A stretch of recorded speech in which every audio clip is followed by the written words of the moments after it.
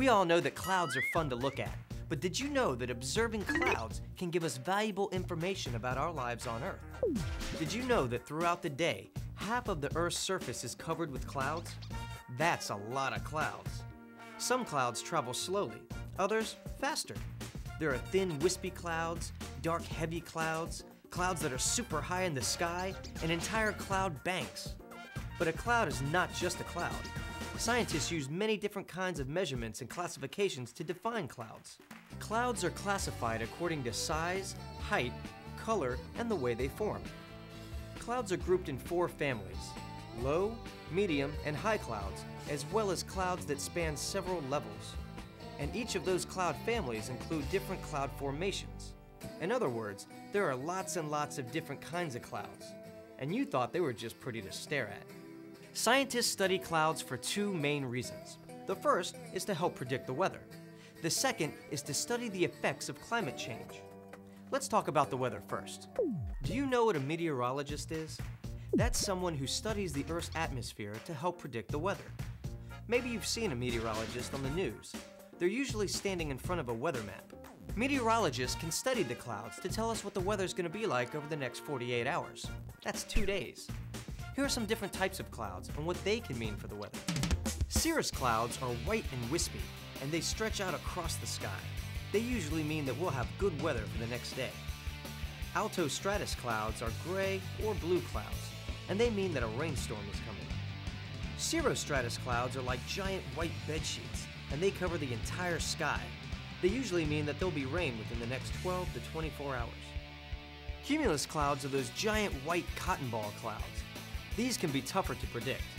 As long as they stay shaped like cotton balls, then we'll have good weather. But sometimes these clouds can stretch high and long, and that means a thunderstorm may be coming. There are lots of other different types of clouds.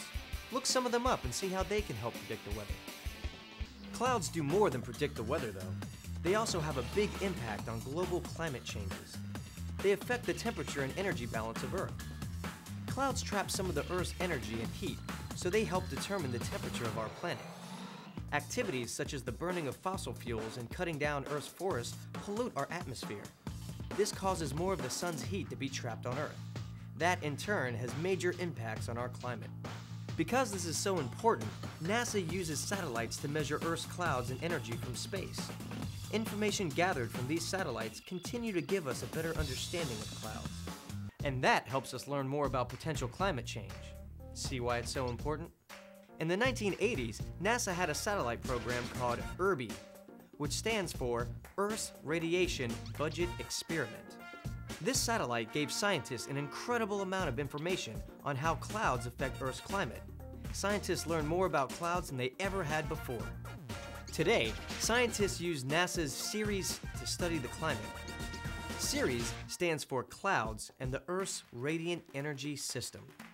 CERES helps scientists determine how much of the sun's energy is being absorbed and reflected by clouds in the Earth's surface. Let's talk to one of NASA's scientists, Lynn Chambers, who uses the knowledge gained from studying clouds.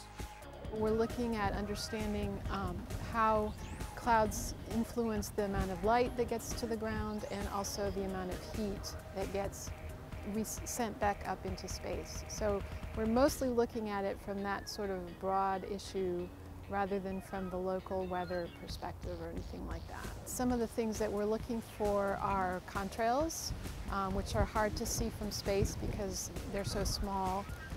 Small cirrus clouds, small cumulus clouds are hard to see, thin clouds are hard to see, and then as I mentioned, the multi-layer issue, we get complementary information from the ground and from the satellite that's very helpful. So we just have to see what data we get and see what we can learn from it. Wow, Globey, who knew there was so much to be learned from studying the clouds above our heads? You can learn to better predict the weather or measure the impact we're having on our planet. So the next time you're outside, take a look at the clouds and see if you can determine whether it's going to rain or shine.